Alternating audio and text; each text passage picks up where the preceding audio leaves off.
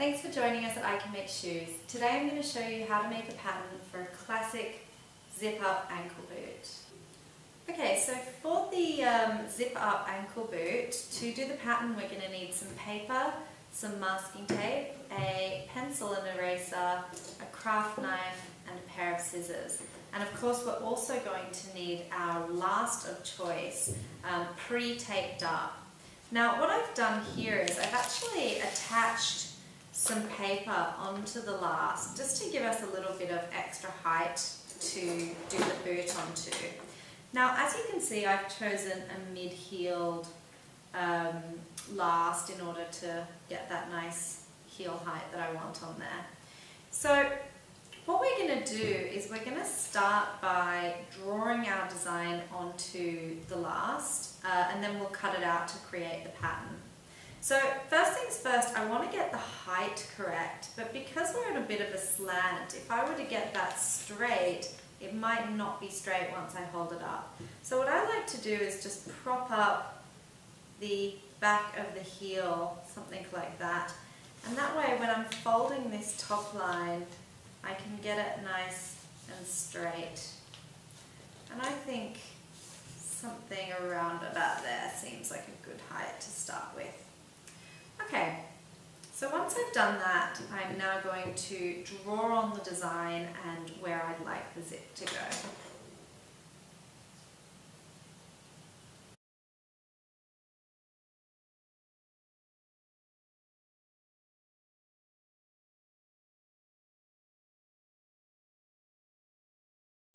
Okay, so once you've drawn those lines in, you can start to cut out. Now before we do that, I just want to explain a little bit to you.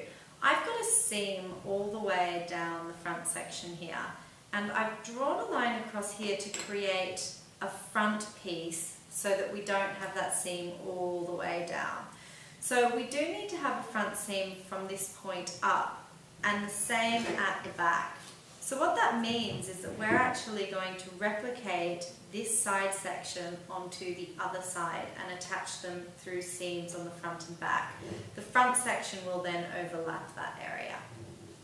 Okay, so once you're happy with that, you can go ahead and cut it out.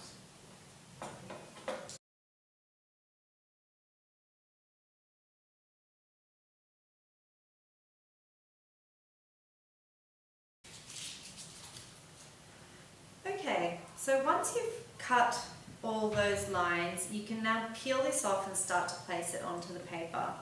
I've also, as you can see here, added the line for the zip all the way down, but I've just done a little mark across here. The zip actually only wants to come to this point.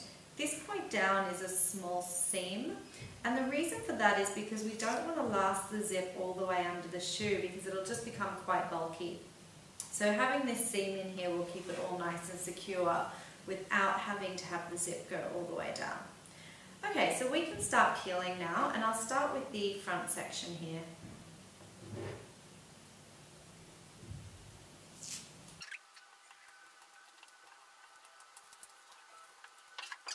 Okay, I've removed the front section now, and I'm just going to place that down onto a piece of paper. Now it's quite important to make sure that the top line is nice and straight, and you can see it's distorted the rest of the shape there. What I'm going to do is pull it straight down in the middle and just spread the weight of these pleats on either side so that we don't have one huge pleat on either side, but more that we've got a few small ones spread evenly. And then at this very tip here, you might find that it's a little bit difficult to put down, and in that case you'll just take the scissors and put a few snips in there, like that. Okay. Alright, so I'm just going to put that piece to the side for the time being, and we'll start working on the rest. Now what we do need to do here is just cut down the zip area there. So I'll just do that with a pair of scissors and also with the knife.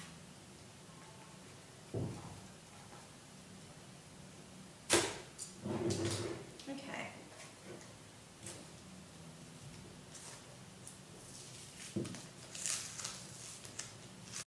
we'll put this piece down first. Just like that. And then we'll place the other piece beside it.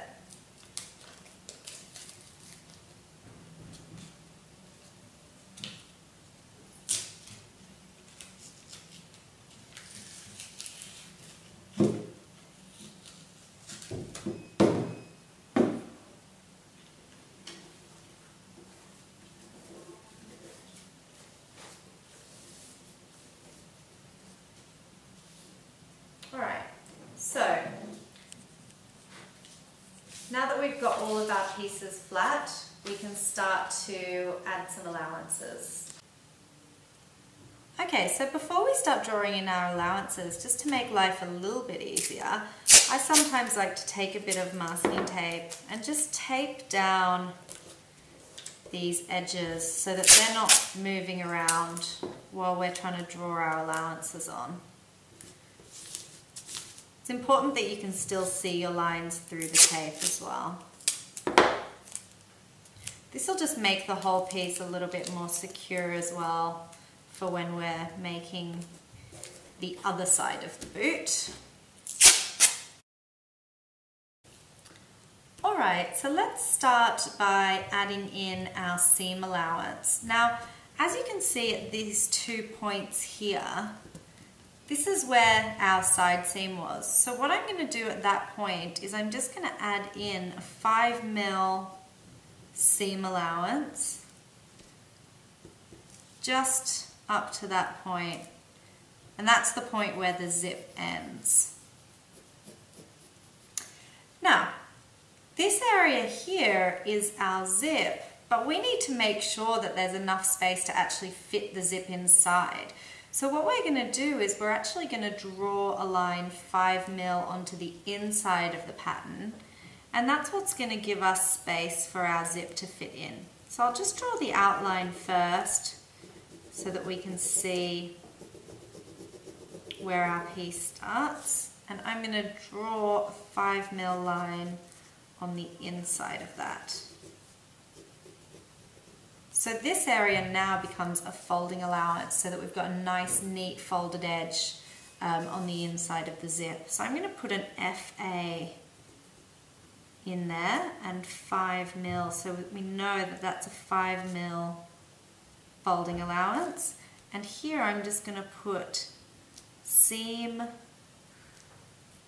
5mm so that we know that that's a 5mm seam allowance. I'm just going to repeat that onto the other side now.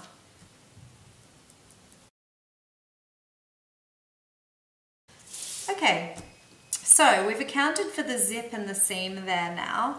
What we'd like to do now is we'd like to put a 5mm folding allowance on the top line of the boot as well. So I'm going to draw on that top line there that we had for the original pattern, and the 5mm is going to want to come right up from the top, oops, from that point there.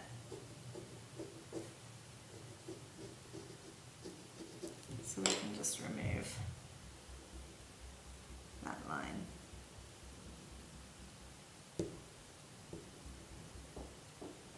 And make sure that we've got an even fold in there like that.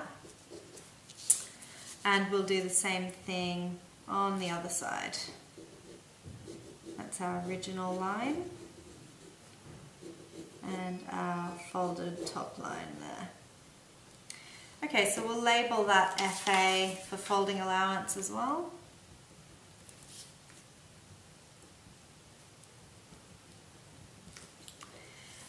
And with our back seam here and our front seam here, we're going to want to add a 5mm allowance so that you can stitch the two sides together.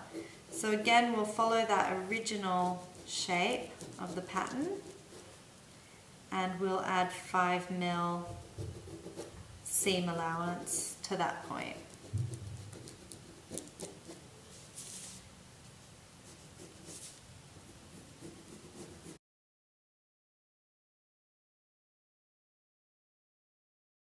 Okay, so on this point here, I've brought that right down to where the masking tape ends.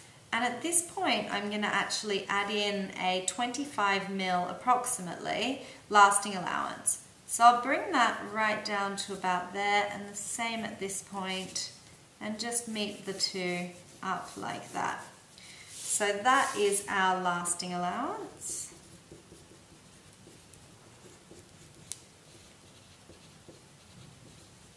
And that's approximately 25mm. Alright, so the front piece is slightly different. At this curve here is where we put that front area. So we're going to need to put an underlay here. So I'm going to draw in another 5mm,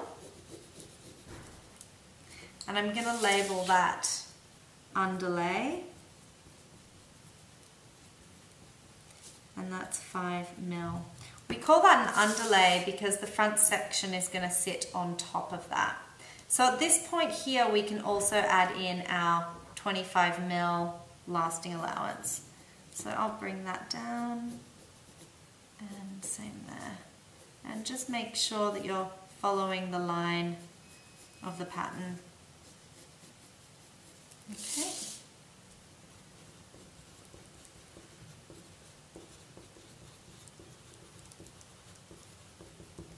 Alright, so at this point we can now cut out these pieces. Alright, so I've cut out all of the pieces now, and I've also drawn on the allowances, which I've simply copied from the outside of this pattern onto this one, just so that you can see where everything is, remembering that we've got a folding allowance at the top line here and a folding allowance at the top line here. We've got two seam allowances here which will join, two seam allowances at the back that will join, and then you've got your allowances here for your zip as well. Now, just to explain the underlay section here, we have our toe section which will join at the front like that, and this is our nice folded edge here. Our notches are on the same side, saying that this is the inside of the shoe, and that will connect there, and then that one will connect in there like that. So they are now all the pieces. Just as one final thought for this pattern, to make the lining a little bit more simplified, you can actually remove these two pieces for the lining and simply use this piece twice. So that way, when you're ready to open and close your zip, you can just cut a slit in the side of the lining instead of stitching all the seams and folding everything on that piece as well. So that is now the pattern for a zip boot. Thanks for watching. For more videos, subscribe to our I Can Make Shoes YouTube channel.